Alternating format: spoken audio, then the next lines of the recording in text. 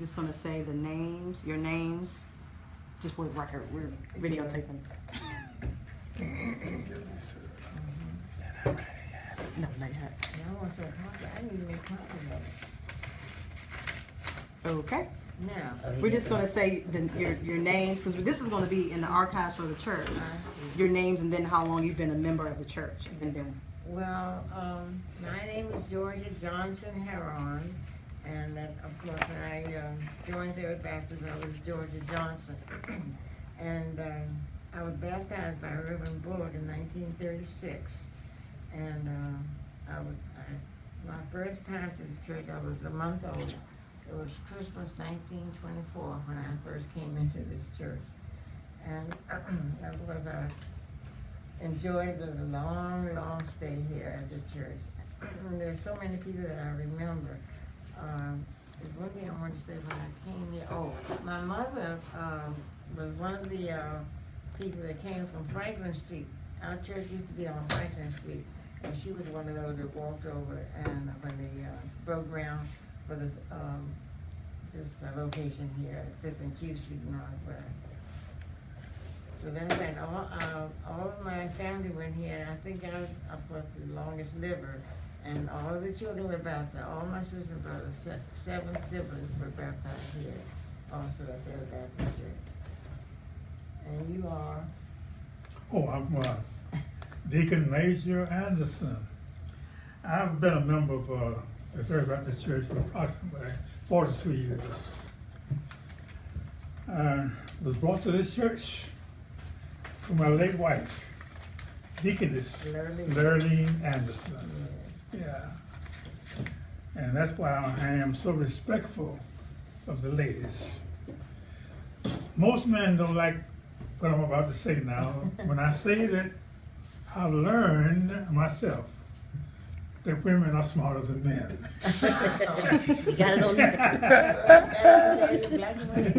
And if we listen to them, you know, great things can be accomplished. I fell in love with this church because of the people. I learned to appreciate the fellowship and the love that I have found in this church. And has continued throughout all these many years. The love, the care for one another. This is what attracted me to the church, is the people. Because we know the people is the church. I am now 91 years of age, and I consider that a great blessing for our Lord and Savior to allow me to live this many years and to remain in a reasonable portion of health and sound mind. That is a lot to be thankful for, and I consider it a great blessing. Indeed. Okay. And I intend to keep on serving the Lord. As long as God gives me strength and ability to do so. And I believe this is the reason why God has allowed me to live as long as He has, because He is using me, as He do all of us, as His hands and His voice to tell others about Him, to draw all people unto Him. And He needs us as His hands and feet to do so. Okay, so another question would be, what are some of your memories from those years that you guys have attended Third Baptist? Like, what are your fondest memories? Well, I guess the fondest memories I have, particularly Easter Sunday. If you didn't get here early, you wouldn't get a seat.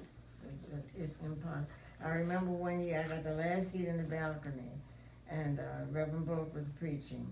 And he was a wonderful, dynamic preacher. And I remember that he required his teachers, that later became a Sunday school teacher, he required us to meet him on Saturday evening, and he would go over Sunday school lessons with us. And we don't do that now. We don't have preachers that teach teachers. And that's what he did. He taught the teachers, and it impressed me so much. And another strong gathering was a prayer meeting on Tuesday night. That downstairs was just packed with people coming, and I remember sitting there, and you get up and give your testimony, and so we don't do much of that anymore. And but those are two things I remember: the full house on prayer meeting night, and the Sunday school meeting on Saturdays, and Easter Sunday morning was packed. Well, my fondest memory would be the prayer and testimony of the deaconesses. They would get up and make such strong testimonies. And I remember, if I can recall names, was the Parody Madison. Oh, yes. Yeah. They would remember one saying that, let the Redeemer say so. Yeah. Let the Redeemer say so. And this same deaconess, I can't recall who used this word, let the Redeemer say so. She was instrumental in me becoming a member of the senior choir. Back in those days, we had separate choirs. Yeah. I mean, the choir loft was filled with members of the choir. And so she insisted that I become a member of the senior choir. And that's one of my proudest memories of the Third Baptist Church. Okay. What are some of the activities that you guys have in place for when you first joined the church that you can remember? Some of the things like maybe feed the hungry or Yes, those sorts of activities. What are some of those things that you can remember from the early years? Church, through the missionary society, was known throughout the city for feeding the hungry, and we were the #1 church in that field. And we would also not only feed the hungry, we gave out clothing, and we had a food bank. We didn't call it that. We just had some people come by and get things like that. And Reverend Bull would do that. We had a big green bus driven by Ms. Deaconess Hawkins' husband, father, Reverend Barringer, would drive the bus, and we would even take food to some of the homeless people. And they also went around and picked up people to come to church on Sundays. My favorite memory would be the visitation of the sick and shut in by the Deacon Board. We would meet once a month, and when I became a deacon, Deacon Leon Bush was the president, was the chairman of the Deacon Board. He would make out a list, and that each group of deacons were assigned to visit our sick and shut in. And we would visit the homes, we would visit the hospitals, and the nursing homes of our sick and shut in. And there were several members of our sick and shut in that we were assigned to visit every month. So that's my fondest memory that we had back in those days. Okay. Next question. What did you do to bring in new members? I guess the best way, of course, was word of mouth. Family, we lived in families, and each one bring one. And I know in my family we tried very hard. They didn't stay forever like I did, but that's how we brought them in, by just word of mouth and the activities. I remember up now with the Tacoma Park where I live now, Third Baptist had a huge picnic, huge, and people in the neighborhood came in, and some of them even joined the church that time. And they looked for that every year, the big picnic we had every year, and we got a lot of people from that. And then we belonged to the Lot Carrick with Deacon Manat. And the Lot Carrick was a famous organization. It was segregated at one time, and then, so in 1924, the year I was born, it was reorganized, and the plaque commemorating that is hanging right downstairs now in our church auditorium. And that's how we got a lot of people. We went to the convention, and Reverend Somerville would tell them about Reverend Bullock, and the people would just come to visit. They thought they would just come to visit, and they would come and join. because of dynamic preaching of Reverend Bullock. Yeah, as I say, word of mouth was, I recall, our main way of bringing new members, and also your walk of life. Others observing you, see how you act and conduct yourself, not just in church, but also outside of the church. And just spreading the word. When people see you happy and doing right, it makes them sort of do what you do. And all of this is bringing people to, leading people to God.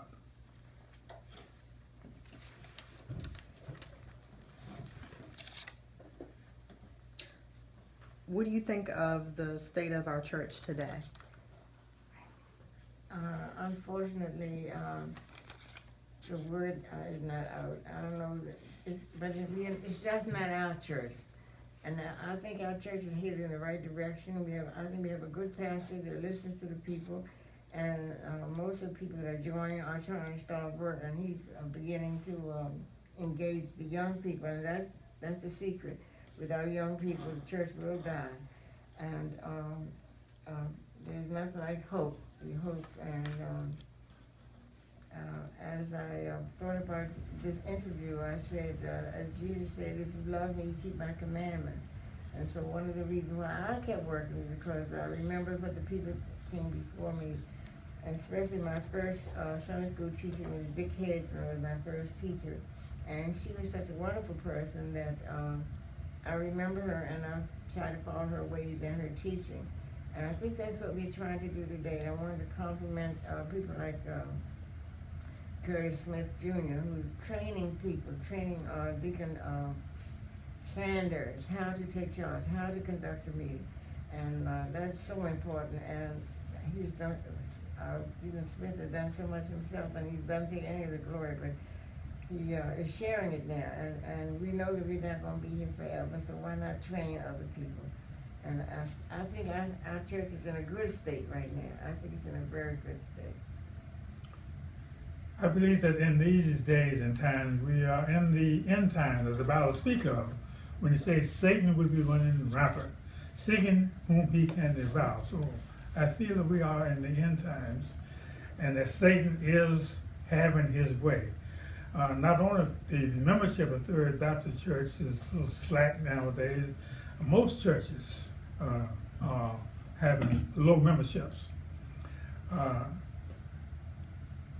I appreciate our pastor, and I think that God has blessed us to have his leadership. And I think that he is doing a very wonderful job bringing us the message every day. And I have seen increase in members joining the church since he has been here.